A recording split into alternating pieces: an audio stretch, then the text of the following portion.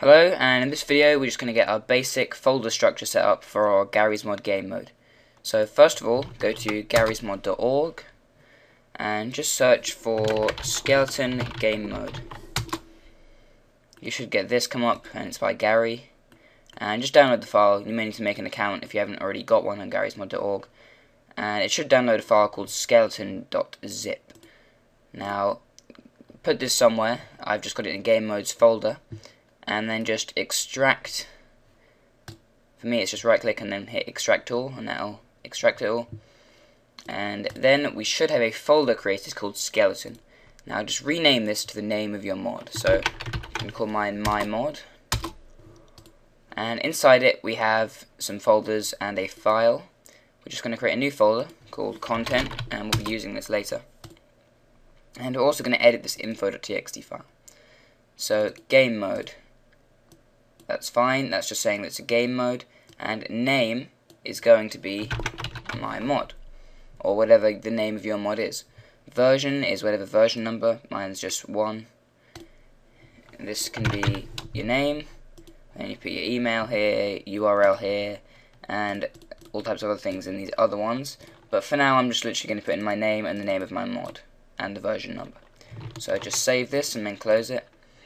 And then we're just going to go into game mode, and there are 3 files in here, so just edit them. And there we go. You can edit them just in Notepad or any text editor, but I'm editing them in this.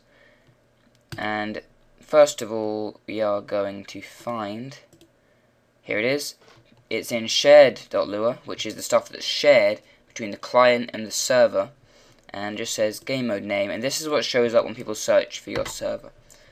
So, game mode name, my mod, beta.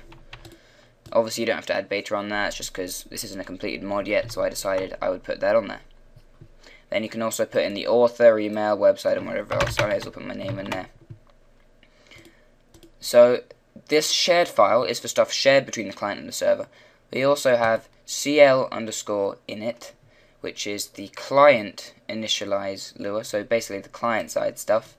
And then just init, which is for the server side stuff. So we have client, server, and stuff which they both share. And that's all in the game mode folder. We also have the entities folder, and this is just going to basically contain any entities. Content folder we haven't got anything in yet, but we are going to at some point. So in the next lesson we're going to be adding some weapons and other things, because obviously this is nowhere near complete yet. I'm going to be doing some actual Lua coding. So that's the end of this lesson, and have a nice day.